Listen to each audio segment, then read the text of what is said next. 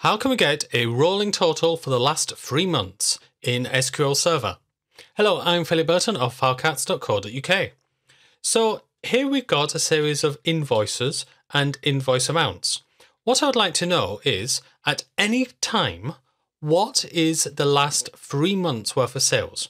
So if I'm in May, I would want May, April and March's sales. If I'm in February, I want February, January and December from the previous year's sales. Notice that I have got gaps in my data. I have got no January and I've got no July. So I can't use a partition function if I have got gaps. So I can't say I want to add up the last 3 rows if there are gaps. And additionally, we've also got more than one invoice per month. So let's see how we can make sense of all of this. Well, the first thing is I've got to get rid of all of these invoices where there is more than one invoice per month. Now, there are many different approaches to this. And the approach that I'm going to do is find out how many months since the first invoice there have been for each of these. So the first question is, well, what is the first invoice? Well, it happens to be this December 2022, but I'm not going to hard code it. I'm not going to put that as a string or a date literal. What I'm going to do is use which function? The min function. So select the min of InvoiceDate from invoices. So that will get me 2022-12-01. Next, I want to know the number of months since this date. That way I'll have 0 months from this date because it's the same date, 2 months, 3 months, 4 months, 5 months and so forth. So for that I'm going to use the DATEDIFF function. So DATEDIFF. You can say how many and you can say what the how many is. So in this case it's going to be how many months. If you haven't encountered the DATEDIFF function before, there are a lot of nuances with it. Have a look at the video, which you should have a link to find out more about it.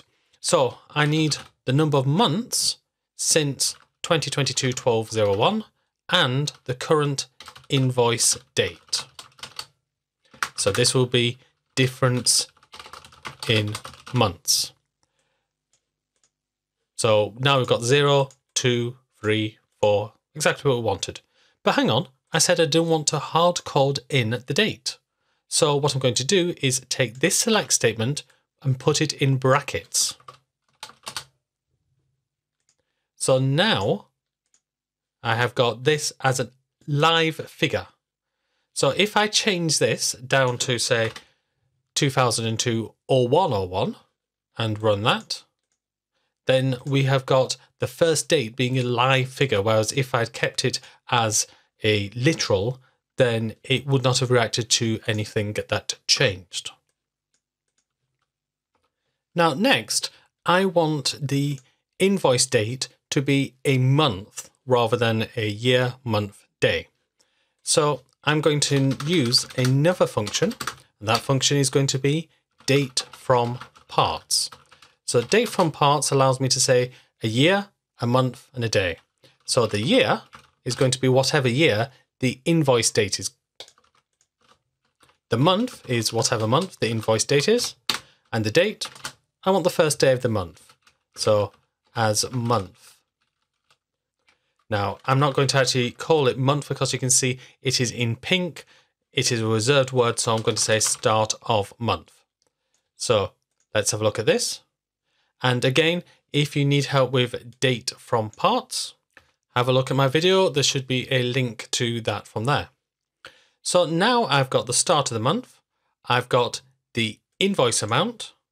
What I need now is to be able to say, for each of these, give me the last 3 months. So you can see that the number of months, number of rows that we've got for each of these is going to continually change.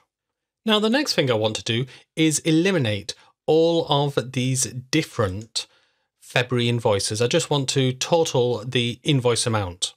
Now, because we're using formulas, it's going to get a bit complicated. So I'm going to make sure it's not complicated. I'm going to put this in a CTE. a common table expression. So this is my invoices 1. And to create a CTE, all I do is say with, this is my query name as, and put this in brackets. This creates a temporary query just for this one particular query. So now I can say afterwards, select star from invoices 1. It just makes my life a lot easier because now I don't need to worry about how all of these columns were created. I just need to worry about the actual column. So I can now say, give me the difference in months, give me the start of month, and give me the invoice amount. So now I've got that. I can now say sum the invoice amount. So I can call this the invoice amount total. But what do I need to do now? A group by. I need to group by anything which is not aggregated. Right.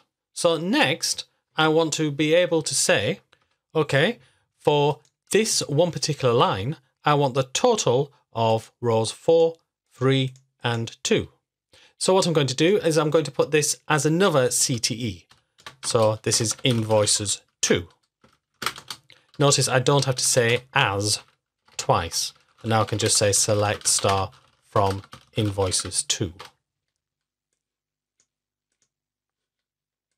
So what I want is a grand total for months 4, 3, and 2, for instance, for this one particular line. So let's see if we can just work it out as is. So that would be where difference in months between 2 and 4.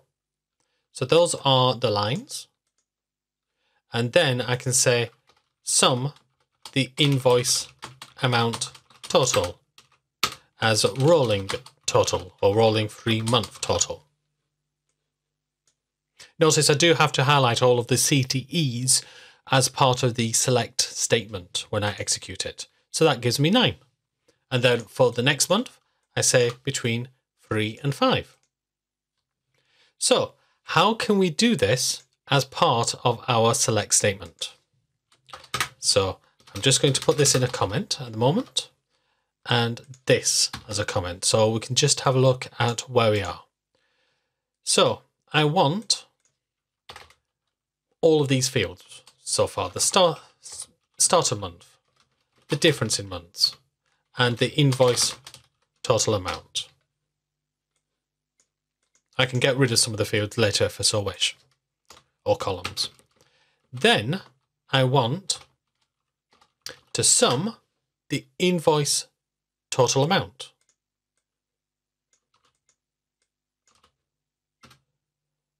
Outside of the brackets, that is when we do the as, and I need a select as well, and a from. So that will give me a grand total. So if I execute that, you can see that is the grand total. That is the total of everything. Now I need to restrict it. So I will say where the difference in months for each individual line here is between the difference in months in the outer expression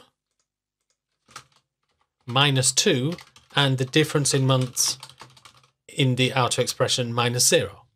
But trouble is we've now got two things called invoices 2. One in the outer expression and one in the inner expression. So I'm going to call this inner invoices and I'm going to call this outer invoices. So where the inner invoices, difference in months, is between the outer invoices, difference in months, -2, and the outer invoices, difference in months, without the -2. So let's have a look and see what we got. So for December, we've got just the one invoice. For February, we've got two invoices which together add up to 2, plus the one from December, so that gives 3. In March, we have got these 2. Remember, there isn't a January, so that equals 5. April, we've got these 3, so that equals 9. May, we've got these 3, that equals 12. June, we've got these 3, that equals 15. And August, we've just got these 2, which equal 14. So what I can do now is get rid of anything that I don't want. So I'm just going to comment these 2 columns out. And here is my final answer. So this is how you can create a 3-month running total. Now let's just have a look at a different strategy, because there are multiple ways of doing the same thing. So here we've got a different way of doing it. So we've got a CTE here. So let's just run this CTE. And this is the great thing about CTEs. You can run them like this. So what I've done is I've created another column called year month. And what I've used is I've multiplied the year by 12 and the month, added it together to create year month. So what I've done then is joined it to itself. And on the on expression, I have used exactly the same thing that I've got here, just in a different way. So I have said where the current month is at least equal to this second table, and where it is less than or equal to that second table year month plus 2. So this column, year month, that gives me the number of months since something very early, probably the year 0. So for each of these, I then have a look at, okay, where are we in relation to the last 3 months, and add them together. So here I've used a self join, and I've used a non-equal, more technically known as a non-equi join, to say, okay, for each of these individual items, give me all of the rows which are in the range that I want. Again, we'll need to have a group by and we need to have an order by. So I previously didn't run it with the order by. So if you don't, be very careful. You might not get the answer you expected in terms of the positioning of the rows. So we had this 2022 row all the way at the bottom. So these are 2 different ways of approaching the same thing. Either we use functions like DATEDIFF and DATEFROMPARTS to say, okay, how many months are we from an initial date? Or we do a calculation, get the number of months per year, add it to the number of months, and then we can either do a correlated query to give me the answer, or we can do a self join with non-equi join. Now, there's just one thing you might be saying about this. Okay, this looks very complicated, but I sort of understand where it all comes from. But we haven't got all of the months that I might want. I haven't got, for instance, a January 2023. I haven't got a July 2023. We need a list of all of the months, even if they're not in the original data. So please join me in next week's video where we find out how to create a complete list of dates. Well, I hope that you enjoyed this practice activity. If you did, why not like the video, subscribe to my YouTube channel and click that bell so that you can be notified of more videos when they come out. If you want more practice activities, please click the link on your screen. Or why not join me in my Udemy courses where you can learn about t-sql, database administration, SSRS, SSAS, SSIS and more. There are full details in the description to this video or on my website, filecats.co.uk. Thank you very much for watching this and keep learning.